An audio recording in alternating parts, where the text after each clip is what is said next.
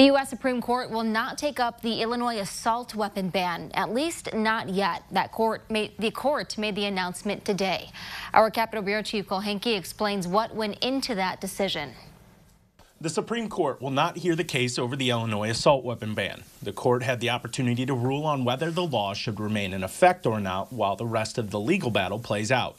But with this decision, the law remains intact, meaning it is still illegal for certain guns and attachments to be sold in Illinois, and anybody who owns one of these guns prior to the law being signed must register them with the state. Supporters of the law celebrated Tuesday.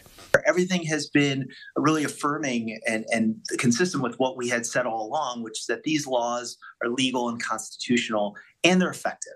The decision to not hear this case does not mean the court won't take it up later. Now, all eyes turn to the Southern Illinois federal courts, where the question of constitutionality will be taken up. And that case will likely head back to the high court eventually. Justice Clarence Thomas issued a statement with the decision calling the law, quote, highly suspect. And Justice Alito said he would like to have the case of this law in front of the court eventually. The State Rifle Association is viewing that as a positive sign. Because we're not going to give up on this case. This law is wrong.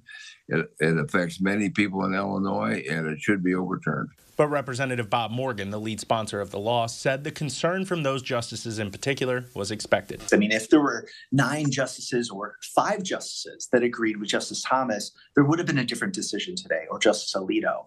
So it shows you that they do not have the majority of the court that are really extremists on guns, at least. That was Cole Henke reporting. The two sides will meet for a hearing at the Southern Illinois Federal Courthouse in September. That case will decide whether or not the law is constitutional.